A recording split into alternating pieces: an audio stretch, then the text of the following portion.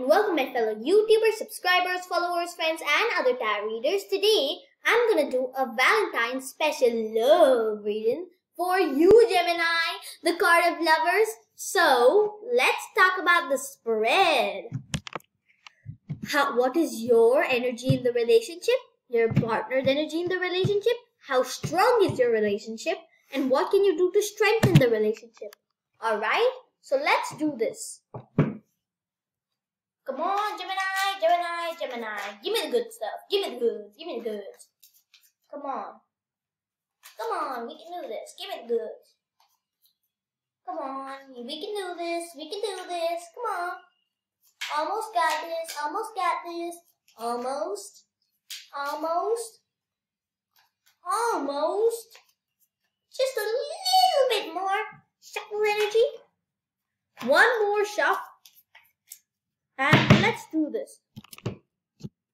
Your energy in the relationship, your partner's energy in the relationship. What is this? Oh yeah. How solid is your relationship? What can you do to strengthen the relationship? Let's see what your energy is in the relationship. The Tower looks like something crumbled between you, like some sort of... This is a card of Scorpio and Mars. Looks like something happened between you, like a breakup, but not dire breakup, just like those Moose and Mage couple.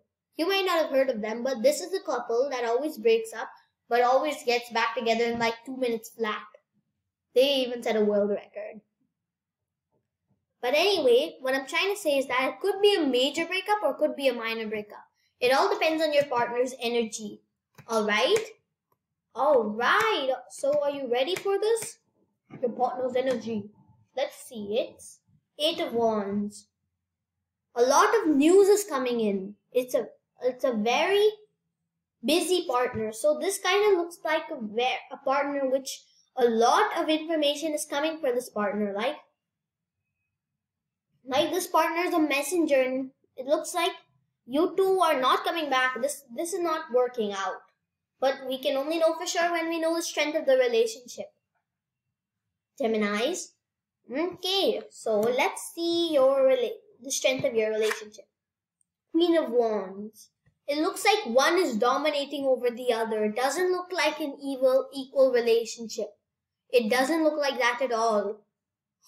I don't know which it is. It could be you. It could be it could be your partner. But whatever it is, this is not a good thing. Okay? Okay. And finally, let's see what can you do to strengthen the relationship.